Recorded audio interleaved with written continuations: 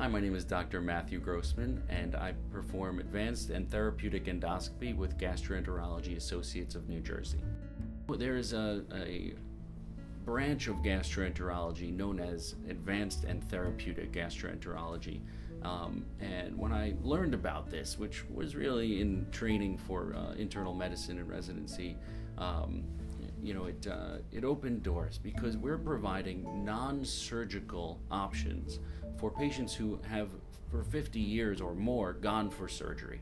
We're sparing a patient a rather invasive surgery when we remove a large polyp from the colon that would otherwise only be resectable via surgery.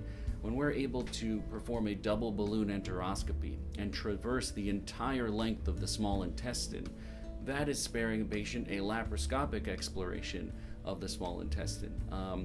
When we perform therapy to ablate a precancerous lesion in the esophagus known as Barrett's esophagus, we are sparing the patient an esophagectomy. But we're dealing with usually more advanced stages of disease and intervening at a time where surgery is really the only other option.